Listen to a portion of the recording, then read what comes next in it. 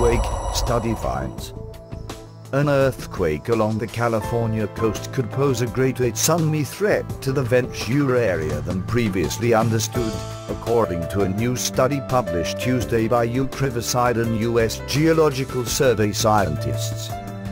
Published in the journal Geophysical Research Letters, a publication of the American Geophysical Union, the study found that tsunami floodwaters could reach points in the Ventura vicinity beyond the area currently marked in California's official tsunami inundation map.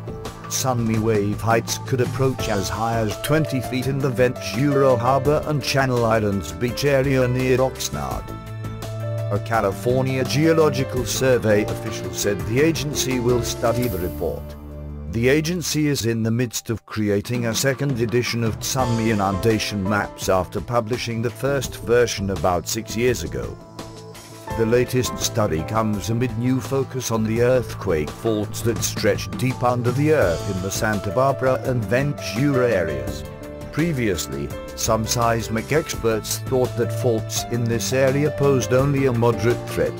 But research in recent years suggests that they are connected in a way that could cause a magnitude -7.7 to 8.1 earthquake. The latest study focuses on a hypothetical scenario in which a magnitude -7.7 earthquake begins 9 miles under the Earth's surface, under the mountains northeast of Santa Barbara. The earthquake starts on a deep fault, the lower Red Mountain Fault, then moves to the shallower Pittas Point Fault under the Pacific Ocean. The earthquake thrusts up the earth north of the fault, lifting up the seafloor permanently and creating a tsunami. Please subscribe to us on YouTube, Facebook and Twitter.